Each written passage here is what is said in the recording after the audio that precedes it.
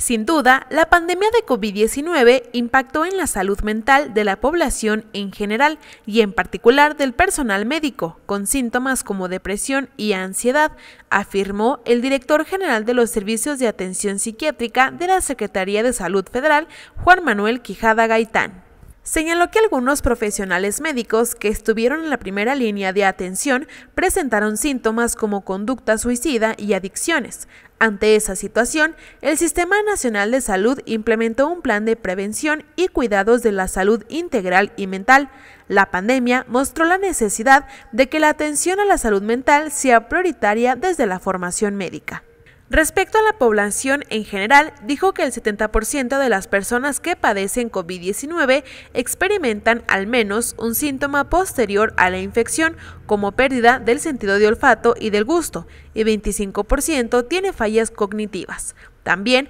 puede ocasionar deterioro en la concentración, la memoria, lenguaje y funciones cognitivas, ansiedad, depresión y desregulación emocional conductual con orígenes neurodegenerativos. Puntualizó que la ciencia médica sigue estudiando esta área. No tenemos todas las evidencias, ya que, además, la evolución de síntomas no está estandarizada, aunque se emplean algunos instrumentos como los estudios de imagen que muestran atrofia cerebral, la cual consiste en disminución del volumen cortical, alteración del sentido del olfato, anormalidad en el sistema límbico y en el cerebro, así como afectación al sistema nervioso central, mencionó el director general de los Servicios de Atención Psiquiátrica, Quijada Gaytán.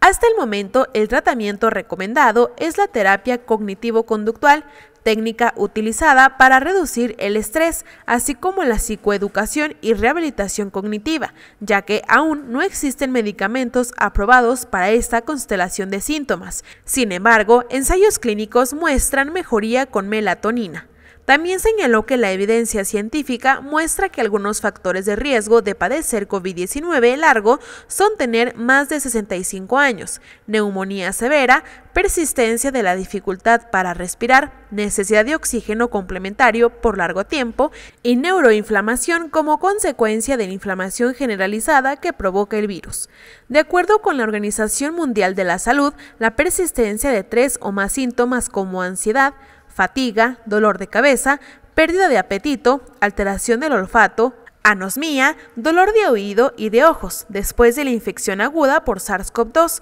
puede ser útil para identificar COVID largo en niñas, niños y adolescentes. Al participar en la sesión conjunta entre la Secretaría de Salud y la Academia Mexicana de Cirugía durante el simposio Prioridades, Perspectivas y Avances en Materia de Salud, Quijada Gaytán indicó que la atención mental se tiene que brindar desde el primer nivel, con base en un modelo preventivo y promoción de la salud para identificar síntomas relacionados con este padecimiento. Destacó que la Comisión Nacional contra las Adicciones, los Servicios de Atención Psiquiátrica y el Secretariado Técnico del Consejo Nacional de Salud Mental trabajan en la implementación de la reforma a la Ley General de Salud en materia de salud mental y adicciones, donde la piedra angular es el respeto a los derechos humanos. Hasta esta fecha, 93,000 personas que laboran en centros de salud cuentan con conocimientos necesarios para detectar problemas mentales y adicciones. Incluye profesionales de la medicina,